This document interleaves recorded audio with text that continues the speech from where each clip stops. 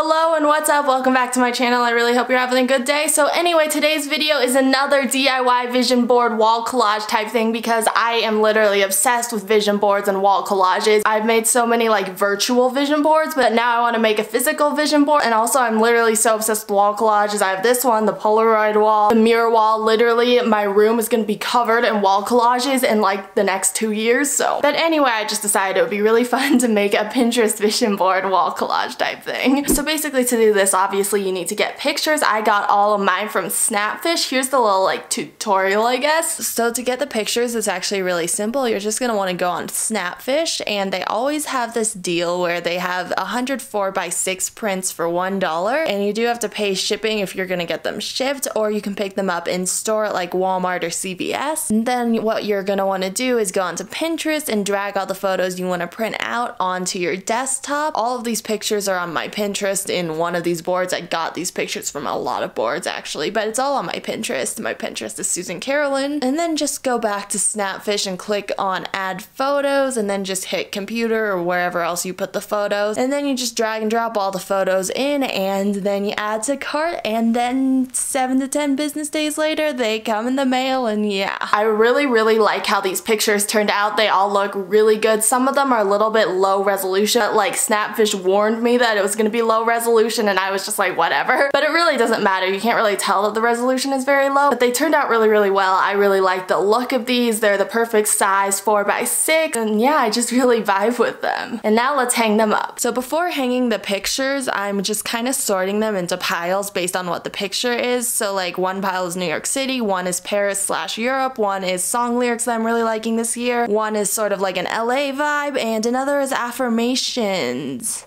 Also, to hang these up, I'm using command poster strips. I'll link the ones I used in the description box, but I'm using these instead of tape because they won't leave marks and scuff the wall up. If you decide to use these, you basically just tape the strip onto one side of the photo and then pull off the tab on the other side and then stick it to the wall. So ignore the fact that my desk looks really weird because I took like half the stuff off of it so I could access the wall better. But anyway, I decided to put my vision board like right there because I'm literally sitting at my desk probably like 10 hours a day. So that's the perfect spot to constantly be looking at it for, you know, motivation and inspiration. So let's get these hung up while I listen to Taylor Swift really aggressively. And I'm really feeling a Reputation type mood today. As you can tell by the way I'm dressed.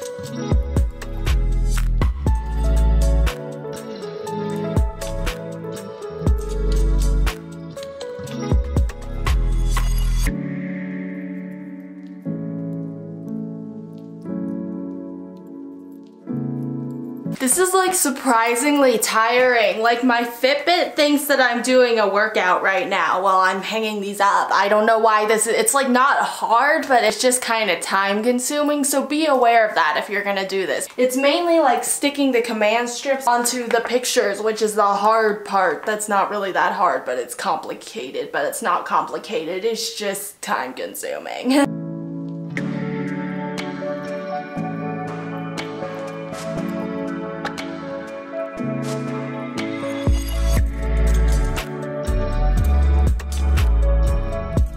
Finally, we're done.